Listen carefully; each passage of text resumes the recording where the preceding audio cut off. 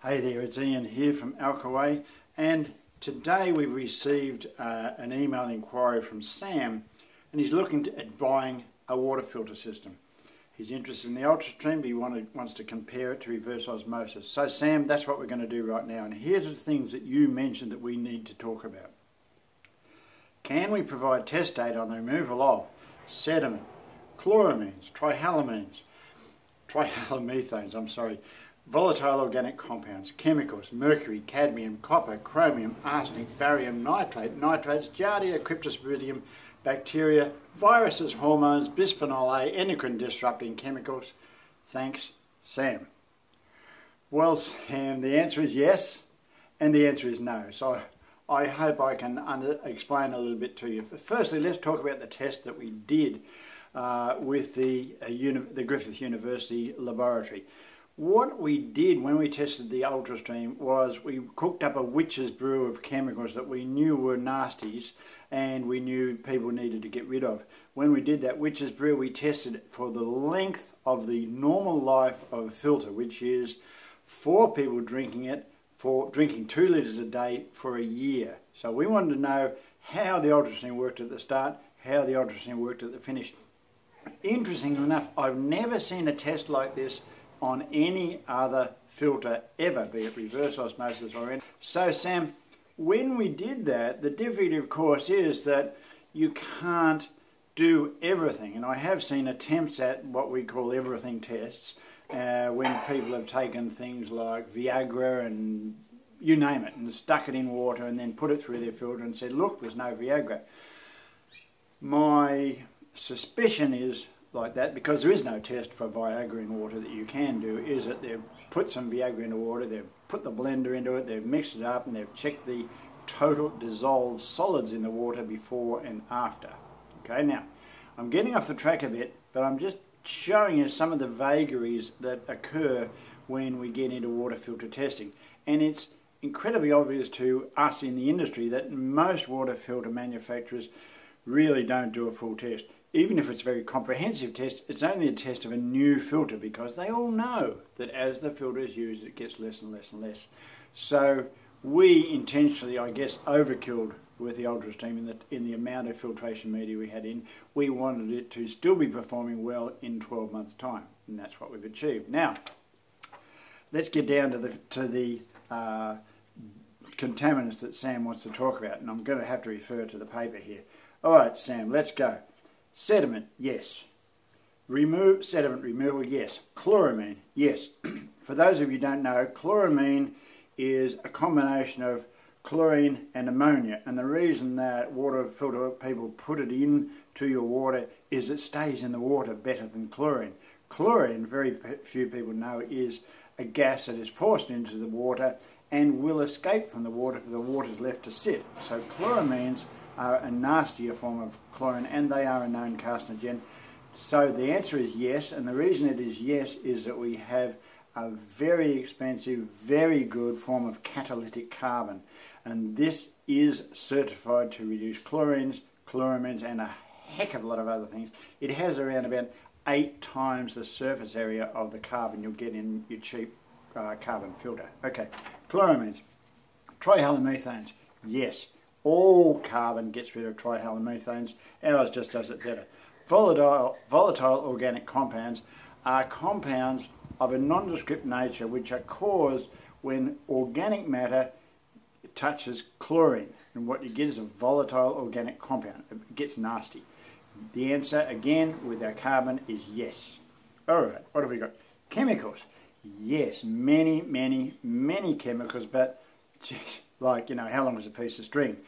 Our major media for reducing chemicals is, again, the carbon. And one example of this is that in Kathleen in Australia at the moment, they have a real big problem with PFOAs, which are chemicals which have come from the local Air Force base, which we use in firefighting.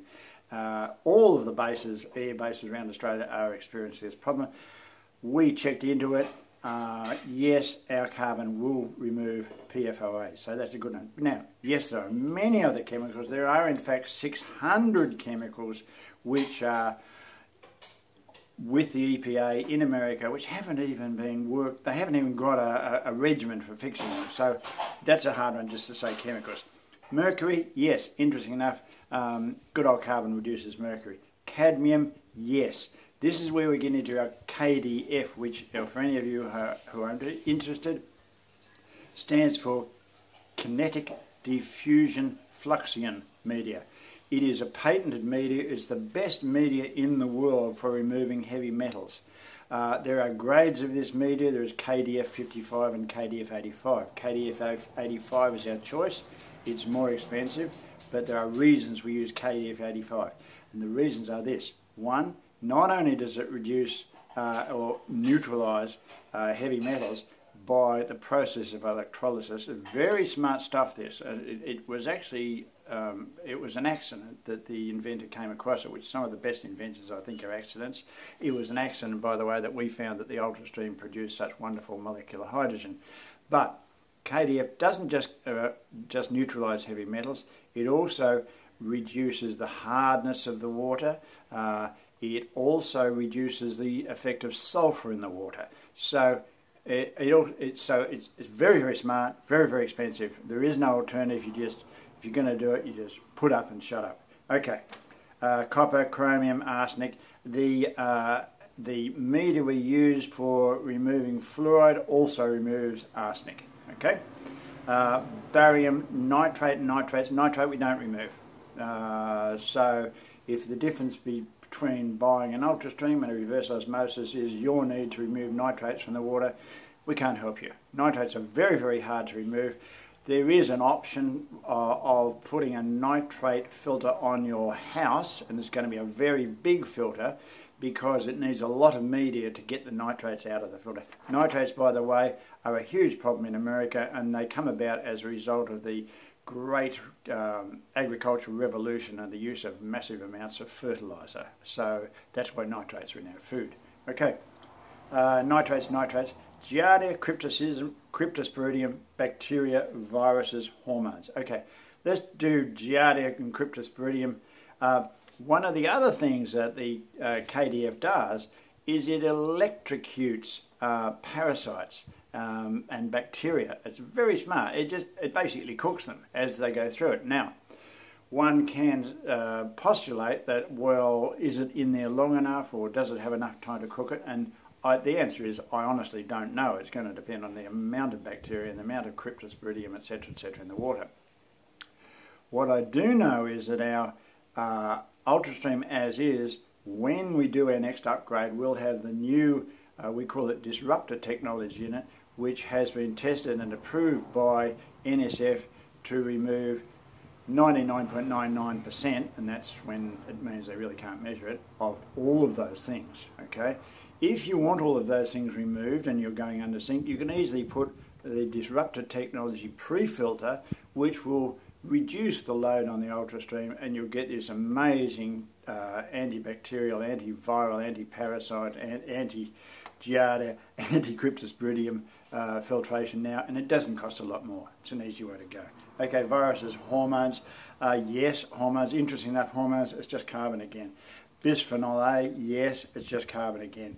Endocrine disrupting chemicals. I'll put them into a bigger class, and let's call them residual pharmaceuticals, because we have found that in Australia, and especially in America and also in England, well, basically everywhere, residual chemicals are getting into the water cycle. It's fundamentally people throwing pills down the toilet, or people on all sorts of drugs using the toilet water goes down, it gets recycled, and those chemicals go through the whole rain cycle and come back to haunt us. Now, again, given the impossibly huge number of chemicals, we can't say 1000%, nothing can say 1000% that we will get rid of all pharmaceutical residual chemicals. What we can say is that, to the best of our knowledge and our research, yes, carbon again is the recommended media I've gone to my experts in America and Australia and to the bulletin boards of the EPA and the Water Quality Association. They say, yes, good carbon will do this. So all of those things. But let's get down to the basics here. What Sam asked was, what? He's really asking what is best, reverse osmosis or UltraStream. Well, a little funny story. Jerusalem Post posted about a year ago that all the old Israelis are falling off the perch prematurely. And they found that the reason that they're dying prematurely is they're short on magnesium. And the reason they're short on magnesium is that Israel has taken to wholesale reverse osmosis conversion of seawater as their primary water source. Israel, being like Australia, is low in magnesium in their soil, so unless they got magnesium through their diet, which they weren't getting enough of, or through their soils, which they weren't getting enough of, they needed their water to supplement their magnesium. They didn't get it and they started dying in the hundreds. Now, the answer that reverse osmosis people give is, well, just put a mineralising cartridge on the end. And yes, it can be done. Yes, it will supply certain minerals, but I've got to say that unless you really know your stuff, you might be putting something on the end of your lovely reverse osmosis water that's actually not an improvement, because most of those mineralising cartridges come from China. Sorry, China, but that's how it is. Okay, now the only other thing that you need to know, because if you're choosing reverse osmosis and UltraStream, and I'm assuming Sam is looking at the undersink UltraStream, which is a really sweet package, you're going to probably have someone come and change your filters on your reverse osmosis once a year. They recommend, the people who sell reverse osmosis recommend this, A, because it's hard to know when your filters on your reverse osmosis are depleted, and B, it's a good business for them to come out and change the filters. With the UltraStream, you change one filter, it's done. But the reason that there's this kind of, well, I won't call it a problem, but attribute of reverse osmosis is that in all reverse osmosis, the first filter is a carbon filter, the second is the reverse osmosis membrane. Again, most of the reverse osmosis is sold in Australia come from China, okay? There is no NSF approval, FDA approval on these units. They're cheap, and people want a cheap answer. The difficulty is that our experience, again, in testing ordinary carbon filters is that, yes, they start off day one really good and very quickly go down. Now, the problem with this is chlorine, which is the major thing that that first filter is there to stop, starts getting through, what it does is it eats away at the very delicate reverse osmosis membrane. When that happens, you don't know anything's going on, but the water is no longer pure. Okay? Now, if you know how to handle that, and if you know what to do about it, and you have some sort of system of regular change of that first filter, okay. If your vendor tells you, oh, just change them all in 12 months, look, no, because all water is different. And you mentioned sediment, you talked about sediment. Sediment is the major factor that wears out water filters because it clogs them up. So to say that all reverse osmosis need changing in 12 months is just not true. We have places in Australia where we have to change filters every 12 months. We have other places in Australia where every 6 months. We have filters in other places of Australia where they will last well beyond their rated life of 1 year. So it's not, it's convenient to say change them all in 12 months because the vendor gets to sell another complete set of filters in 12 months. But no, and Sam, what I'm hearing from your inquiry is that you really care about what's happening in your water. Well, so do we.